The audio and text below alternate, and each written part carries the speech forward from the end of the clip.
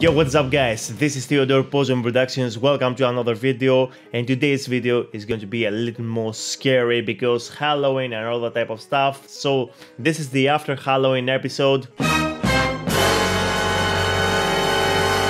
Okay, let's get straight to the point. Today we're going to show what to avoid when having recorded your song. The top mistake to avoid before even recording. Let's get straight into this now.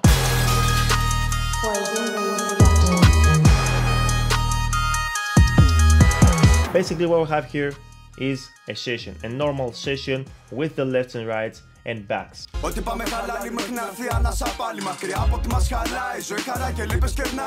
Basically this is the normal chorus. Now what happens if we didn't have those, the left and rights, let's mute them, and also the backs. Okay, of course the quality is not spoiled, but we only have one channel, and in that way this is the chorus, so we need to add more depth, we need to add more volume here. So how are we going to do this? Using the backs and the lefts. What happens now if you haven't recorded from before the backs and the lefts and rights? What will happen is if you're trying to use the same take, you'll basically get something awful like this. So these are the two exact same takes.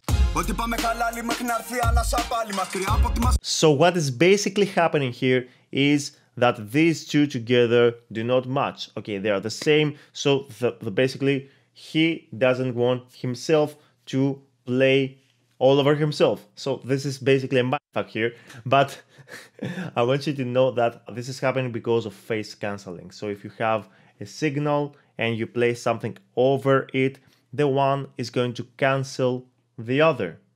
So this is pretty logical for this to happen, and the way to get around this is to have recorded from before your takes, or the only thing that can save you is to literally spread those two, hard pound to the right and hard pound to the left. And now what we can do is add some delay also to the track for you to be sure that the one sound is not going to cancel the other. I just share with you one top mistake recording artists and mixing engineers also do when trying to record some artist or when an artist records. And the way to get around this is this I showed you right now. So I know this video right now really helped you become something greater from what you were before as an artist. Now if you think that you can be helped even more, and if you are already helped by a single video like this, you can take it a step further. How?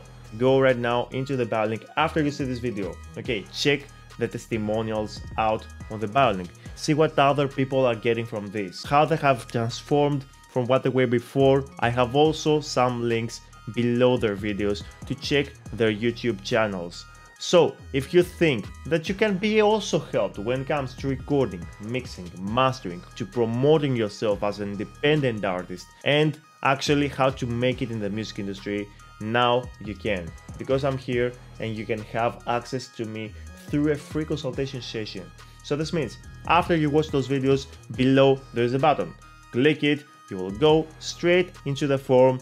Then you will go to choose your time zone, choose your date and time, answer the questions, of course, because I'm looking at them, and you're going to have to invest in those questions, and not all applications are going to enter. So make a good application there, and I'll be really happy to help you there take your goals to the next level. Let's do this together. Let's get straight into the post-COVID period stronger and give a big smile to yourselves. Bye.